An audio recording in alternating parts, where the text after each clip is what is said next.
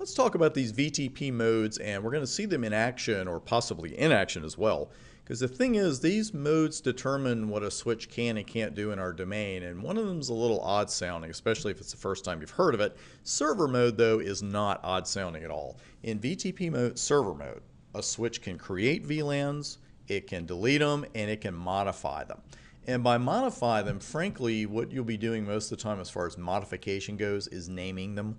But you can do anything in VLAN database config mode. Let me show you exactly what I mean by that. Our switch slipped down a little bit here. And nothing complicated here. VLAN 100, which was already created. I just went into VLAN config mode and that's it. And let's run iOS help to see the many commands that you can run here. And frankly, don't tell anybody I said this, but you'll probably never run most of these, frankly. The one that you're going to run is name. And that's just what I'll do here. And let's say we're going to call it accounting. Just give it a little more intuitive name.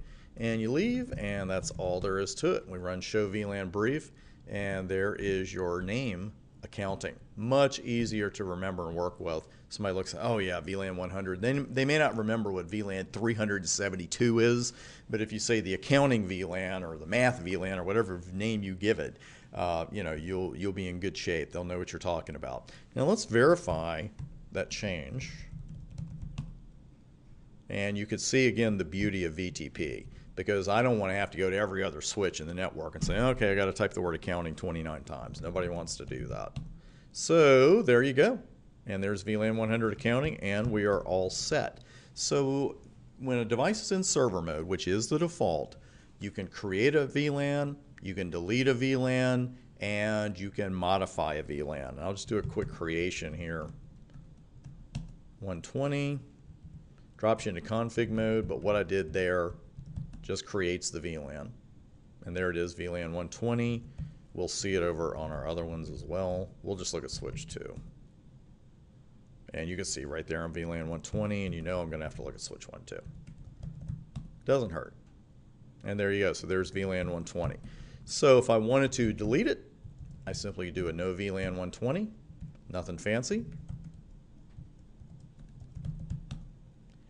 And you can see it's gone. Let's go ahead and verify.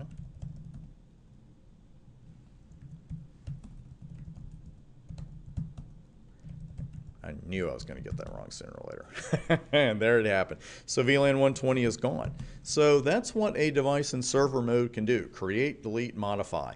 Now, you can add ports to a VLAN in server, client, and transparent mode. So I want to make that very clear, because people will hear the term modify and they'll think that includes adding ports to a VLAN, and it's not. What you're doing is changing an attribute of the VLAN, and you can do that in server mode. You can add ports to a VLAN in server, client, and transparent modes.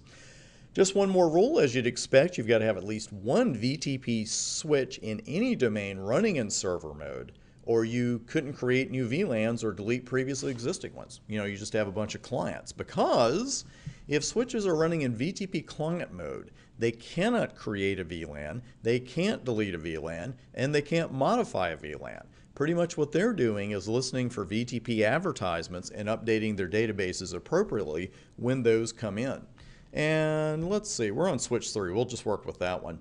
I'll go ahead and make this a client, and the command, just a quick reminder here, is that our command is VTP mode, and we have 4 options: client, off, server, and transparent. So here we're going to go with client. And you won't believe this, but there are actually options after that. We're not going to get into those. And you get a little confirm that you've set it to VTP client mode. We will verify it with show VTP status. And where is it? On this one, it's under feature VLAN VTP operating mode, and there it is. So this device is a client. So we've been told we can't create a VLAN, we can't delete a VLAN, we can't modify a VLAN. Let's try anyway. Let's see what happens. I want to create VLAN 175. And I can't do it. I'm not allowed to because I'm in client mode. Well, let's see. What VLANs do we know about here? How many of these VLANs could I delete if I were in server mode? 1. because you can't delete those default VLANs. Switch won't let you. But let's try, I'm in client mode. Let me try to get rid of VLAN 100. Can't do it because I'm in client mode. And let's say finally I just decide, you know what, I just want to give VLAN 100 a new name. I will go into VLAN 100 database mode, VLAN database mode, and no, you will not, because you are a client. You really can't do anything except listen for ads when you're a client. That's just the way it is. Transparent mode, if this is the first time you've heard of it, it's going to sound very odd, but it's getting more and more popular out there. Switches in VTP transparent mode are not fully participating in the VTP domain. They don't even sync their databases with other VTP speakers in the same domain. They don't even advertise their own VLAN information. So you might be thinking, well, Chris, what do they do? Well, here's the deal. VLANs created on a transparent VTP switch, they're what we call locally significant only. I don't think that's a phrase we've used a great deal in this course to this point, so I want to bring it up now. It's exactly what it sounds like. You know, sometimes you make a change to a router or a switch and it gets advertised. Sometimes you make a change and it only matters to the local device. And this is one of those times. Again, if you're in transparent mode, you know, the VLANs you create, they're not advertised to other VTP speakers in the same domain. They are locally significant only. Now, when a transparent switch receives a VTP advertisement, here's the other oddity. It will ignore the ad, but it will forward them out its other trunks. When you get into much more advanced VTP study, this will become clear. Unfortunately, we have to stop here with the transparent switches because I know it's an odd sounding mode, especially the first time you've heard of it. So I want to go over it one more time because client and server are so straightforward. VTP transparent switches don't sync their databases with other speakers in the same domain. They don't advertise their own information. When you create a VLAN on a transparent VTP switch, it is locally significant only. It is not going to be advertised. And again, when a transparent switch receives the VTP ads, they are not rejected, they're ignored and forwarded. Big difference there. Speaking of straightforward, by golly, here's a straightforward one, off. And that is going to disable VTP, and the switch will not forward VTP advertisements. Just that simple.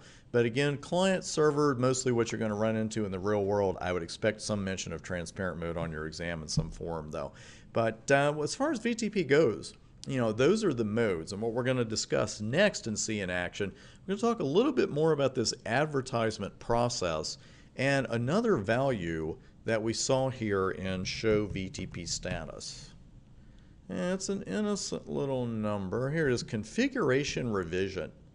And I know we've been focusing on other things, but the especially eagle-eyed among you, which is all my students, probably noticed that that number's been going up as we've been going around, you know, and doing different things and adding VLANs and trying to delete them and that kind of thing. We're going to talk about what's making that number tick and why it exists, and that is coming up next.